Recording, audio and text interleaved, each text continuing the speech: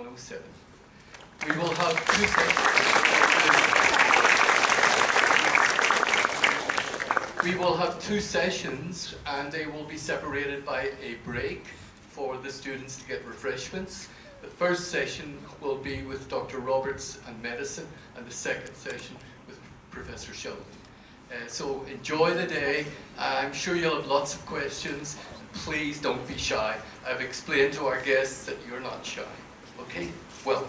Thank you.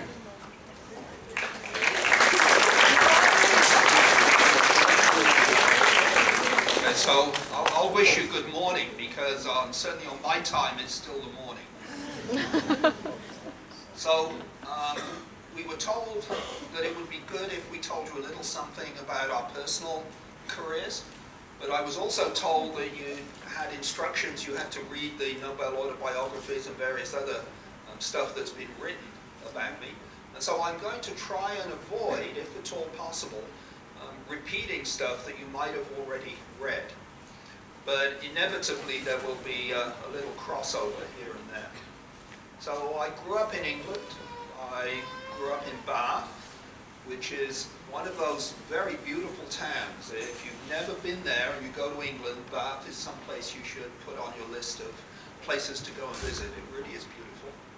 I didn't realize it at the time. The problem is whenever you grow up in a city, you never realize how nice it is until you leave, and then all of a sudden you see it in its true light. I got interested in science in Bath because my father bought me a chemistry set, learned how to make explosives. I loved explosives, I loved fireworks, and that set me on a course to do chemistry. I did chemistry at university, and during the course of my time at university I read a book called The Thread of Life by a man called John Kendrew, which was all about the beginnings of molecular biology. And again, this is something I would recommend to all of you, is you should read about stuff that is outside of the normal flow of events, the normal things that you do. So if you're doing chemistry, read about other stuff. If you're doing physics, read about other stuff, because you never know when you're going to run into something that sounds so interesting and so fascinating, and you say, gosh, that's what I would like to do. And this book of John Kendrew was about the origins of molecular biology. By the time I finished, I knew I wanted to be a molecular biologist, and that's what I've become. That's what I did. Now, it turned out it was quite difficult to switch from chemistry to molecular biology. I applied to 8 places in order to do molecular biology when I got my PhD in chemistry. Everybody turned me down except for one man, a man called Jack Strominger, who at the time was at the University of Wisconsin, and he was working on bacterial cell walls, this sort of very complicated structure that surrounds a bacterium. That bacterium, it turns out, is very sensitive, or at the time was very sensitive, I should say, to an antibiotic called penicillin. And so Dr. Strominger determined that he wanted to work out what it was that made Staph aureus susceptible to penicillin. And it turned out that the key step was the very last step of bacterial cell wall biosynthesis, of which there are like 50 steps along the way, and he had to work out the entire pathway before he got to the step that was responsible for penicillin sensitivity. Now, of course, these days, most Staph aureus are resistant to penicillin. They picked up pieces of DNA that make them resistant, and so penicillin is not such a great drug anymore, mainly because it's been overused, but even so, for localized infections and so on, it's still okay. Now, just before I was due to go to Wisconsin to work with Strominger, he wrote me a letter and he said, I've just been appointed to Harvard. I've just got a professorship at Harvard. Please delay your arrival for 2 months and come to Harvard instead. So quite by chance, I got to Harvard. And this is something else that I think is really important, that this was one of the really lucky breaks in my life. I've had the most enormous amount of luck in my life, but this was a good one. I would have gone to Wisconsin, maybe I would have done something good, maybe not, I don't know. But going to Harvard was just key in my life, made it really a very good life. went to Harvard.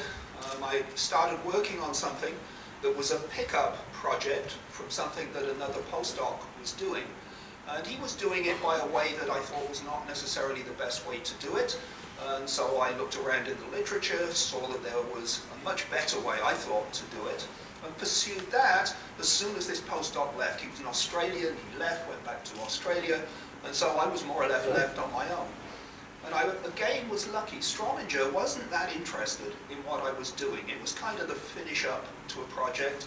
And he had, in the meantime, decided to change his field completely, and so he was off doing all sorts of other stuff. So I more or less by myself got going on this project, went over to the lab of a man called Fred Sanger. Fred is probably one of or was one of the very best biochemists that I ever knew. He ended up winning 2 Nobel Prizes. He could easily have won a 3rd. He developed all the methods for sequencing proteins, and then RNA, and then DNA. And so I learned how to do that, came back to Harvard, started doing it, and everybody came to me to learn how to do it because I, again, by chance, ended up being the first person in the Boston area who knew how to do these methods. And so that was very exciting. I met all sorts of people that I would never otherwise met. And 2 things happened during that time. One is that Jim Watson, the man who, with Francis Crick, discovered the structure of DNA, the double helical structure of DNA, I was told, was looking for someone with my skills to go and work at Cold Spring Harbor. And so a good friend of mine, Mark Potashny, said, oh, Jim is going to come and talk to you about a job at Cold Spring Harbor. And I was ready for a job at the time, and so I wait and I wait. Absolutely nothing happens. I never heard anything. And then Mark comes up to me one day and he says, well, Jim doesn't actually know who you are. Perhaps you can go and introduce yourself, which I did. And 10 minutes later, I had a job at Cold Spring Harbor. Now, that was all very well and good, but what he wanted me to do at Cold Spring Harbor was a project that when I got there, I thought was crazy, because there were already 2 other groups already doing it.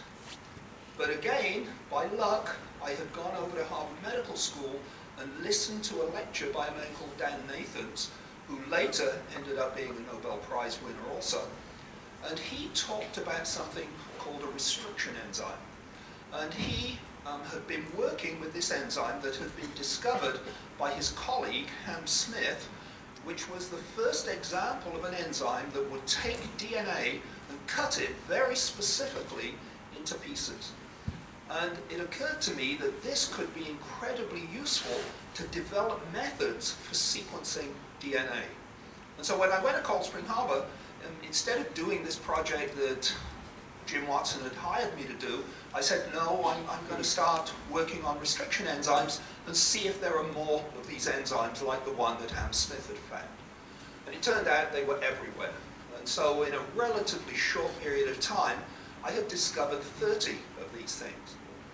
Now you have to remember, DNA is huge. A single molecule of DNA is absolutely enormous. Even some of the shortest ones are more than 1 million base pairs long, 1 million of these individual subunits that we call nucleotides or bases. And it was just very difficult to determine the sequence of something so big.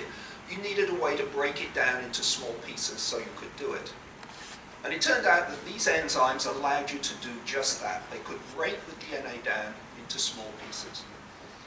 And as a result of working with these things and everybody expressing interest in them, I realized that you could actually make money by making these enzymes and selling them to the research community, because everybody wanted them.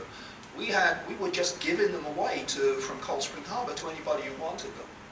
So I go and talk to Jim Watson and I say, hey, why don't we start a company at Cold Spring Harbor, and we will make these enzymes, sell them to the research community, and then use the profits to support the research at Cold Spring Harbor. To which Jim Watson, first of all, he was mad at me because I'd not pursued the project that he wanted me to pursue. And then he said, oh, it's really dirty to be involved in industry. You know, true academics don't get involved in industry. You should avoid that. And he wasn't interested at all.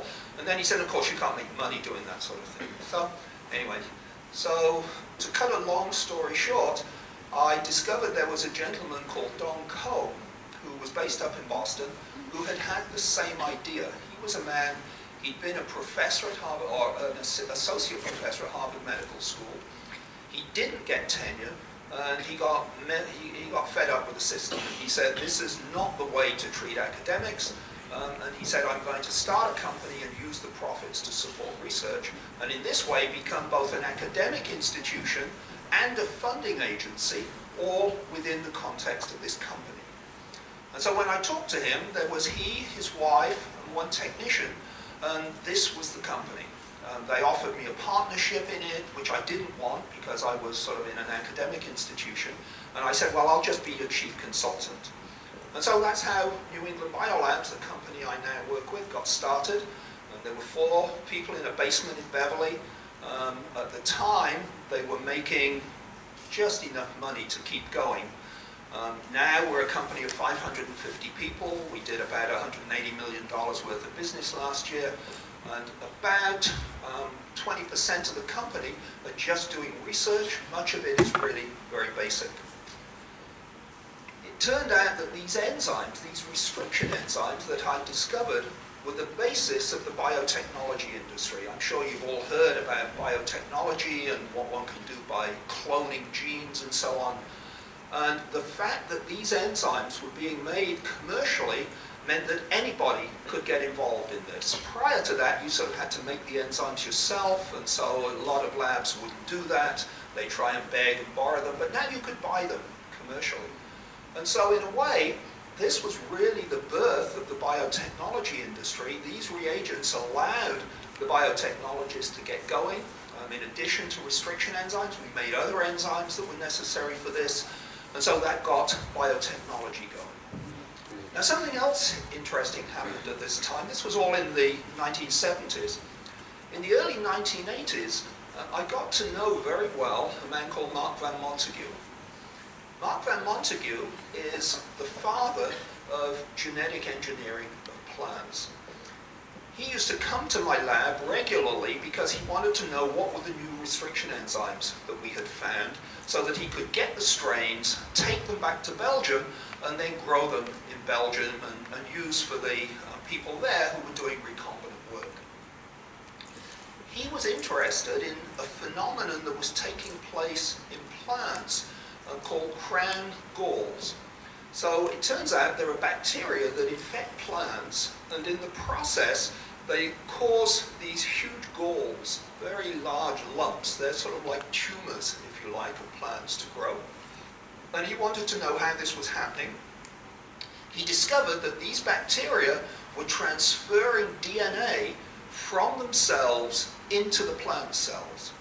And in the process were changing the way in which the plant cells behaved so that they formed these big galls or tumors on the plants.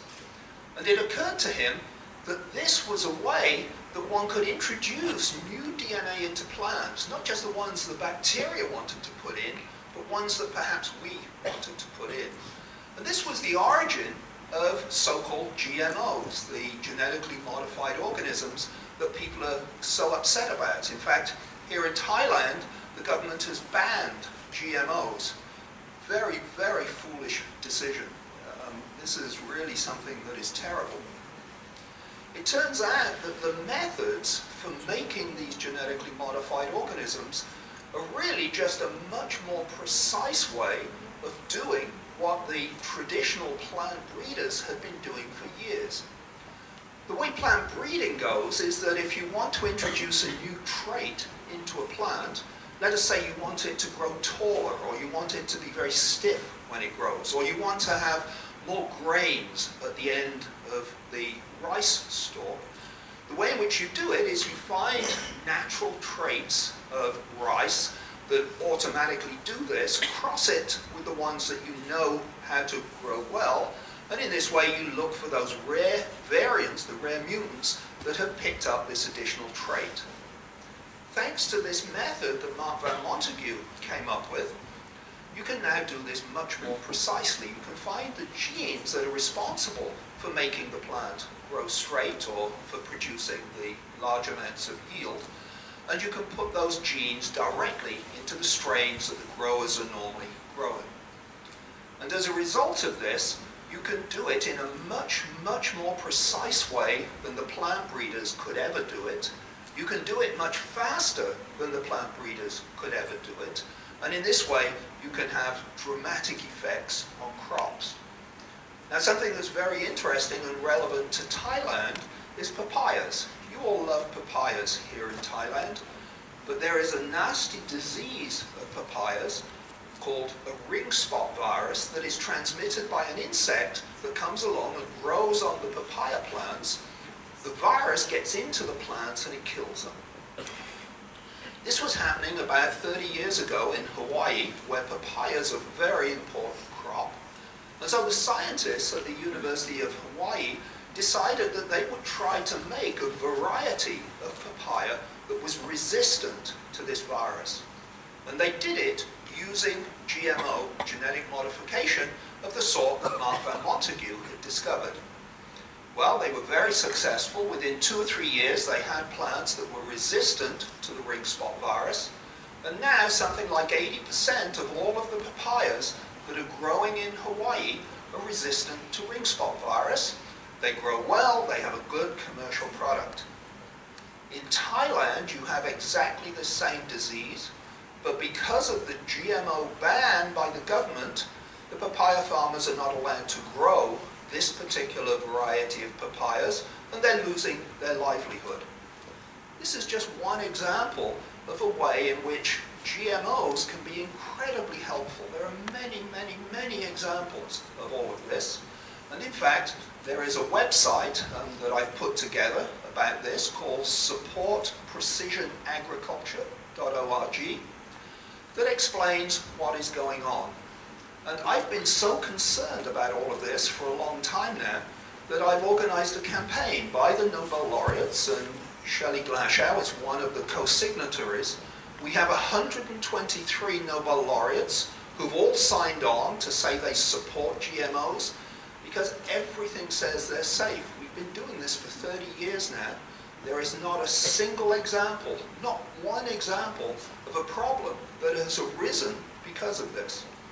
And unfortunately, what has happened is that the anti-GMO people, people like Greenpeace, who claim to be protecting the environment, they have found it very profitable for their organization to be against GMOs. They've got loads of money coming in to help fight GMOs.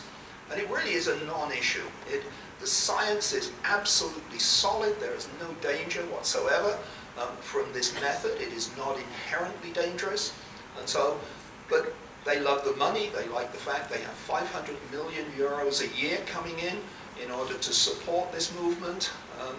And it doesn't matter in Europe and in the developed world, it really isn't a problem. But in the developing countries, particularly in India, in South America, in certain parts of Southern Asia, there is just a major problem.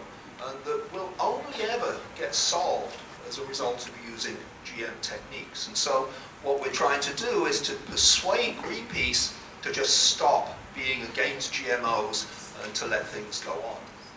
And so what's happened is that my early involvement with restriction enzymes, with the uses of these for general use, has now led to my trying to support the GMO method, trying to get out the truth about the science here. And it's sort of the natural progression of biotechnology. It's really interesting. I talk about this quite regularly, and very often there are people who are diabetics in the audience. And so I ask them, you know, you're diabetic, where do you think your insulin comes from? Because these days almost everybody who is diabetic takes doses of insulin, human insulin. And this is insulin that's either made in bacteria or it's made in yeast by recombinant methods, by exactly this GM method that Greenpeace and co are against when you try to do it in plants. And here you've got a recombinant product that is keeping people alive. No one seems to object to that. They seem to think this is actually quite a good thing to be kept alive. I do too, but if we could do this for food, And that also is a good thing. You know, if you live in the depth of Africa, you can't afford medicine, but food is what you really need. Food is medicine for an awful lot of people around the world. And to try to deprive people of this, just so some European organization can be making money and living probably quite a luxurious lifestyle, I find appalling. This is just not the way that one should be conducting business. So I'm trying to get Greenpeace and the other Greens to accept the truth of the science here. I hope you will come, look at the website, supportprecisionagriculture.org. There's a lot of information there about why GMOs are good, and maybe you can have some influence locally, and eventually, hopefully, the Thai government can be convinced that they need to change their mind too, that GMOs are safe, this is something they should be supporting, they should be taking full advantage of, because it will lead to help for everybody. So what I've tried to do is just to give you a little idea of something that was not in my biography, of stuff that has gone on in my life, and to point out that no matter what it is you do, I don't care what you're doing, think about things other than just what you're doing locally, what is your main business. Think more globally about what you can do to help the world, because everybody has this opportunity to help the world whenever they can. And the other lesson that I always like to give is that luck plays an immense part in everybody's life. Every single one of you in this room has luck from time to time. And the secret is when you get a lucky break, don't feel guilty about it. It's like the guy who's playing tennis and the ball just hits the net, drops over to the other side. Don't feel guilty because you won the point, because the guy at the other side probably wouldn't feel guilty if the same thing happened to you. And instead of worrying about it, make the most of it. And work twice as hard on the next shot to make sure you win that one too. And so when luck comes your way, take full advantage of it. And so I think with that, I'll stop. I'll be happy to take any questions that you might have on any subject. If I can't answer it, I will tell you. If it's something that Shelley can answer better than I can, then he can come along and answer it in the next session. Okay, thank you.